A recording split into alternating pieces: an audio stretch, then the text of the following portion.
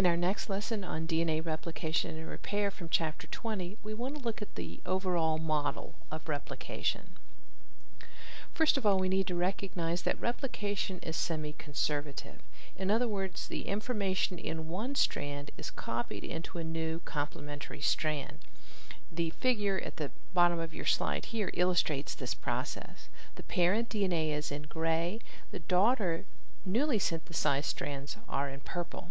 So we're going to melt the DNA or separate the two strands, and we'll use the sequence of nucleotides in the parent strand to direct the sequence of nucleotides in the newly synthesized daughter strands. The new daughter strand will be a complement of one of the parent strands. When we finish this process, we'll have two DNA molecules. In each one of those, one half of the original parent DNA is conserved, and that's why we refer to this as semi-conservative replication. The replication fork is the point at which we've separated the two strands, and that's illustrated in our figure at the bottom here. Here's our parent DNA. We've separated the two strands of the replication fork, and our newly synthesized DNA is in red. In bacteria, remember, they have a closed circular double-stranded DNA molecule, and replication begins at one site called the ORI site. In eukaryotic cells, because of the size of the DNA molecule, we begin replication at numerous sites. There are two possible models for replication.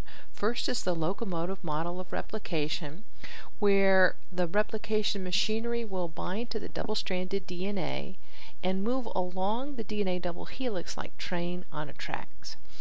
And it will separate the DNA as it goes and synthesize it. And remember, in this case, the double-stranded DNA is helical, and so the motion of that machine would be kind of a corkscrew motion. The other possibility is the factory model, and in that case, it's the machinery that's stationary, and it feeds the DNA through, melting it as it goes. This is the actual true model. So again, the locomotive model, the machinery is in motion, the DNA is stationary. In the actual model, which is the factory model, it's the machinery that's stationary and the DNA is moved through. We can see that in the electron micrograph in the lower right of our slide here.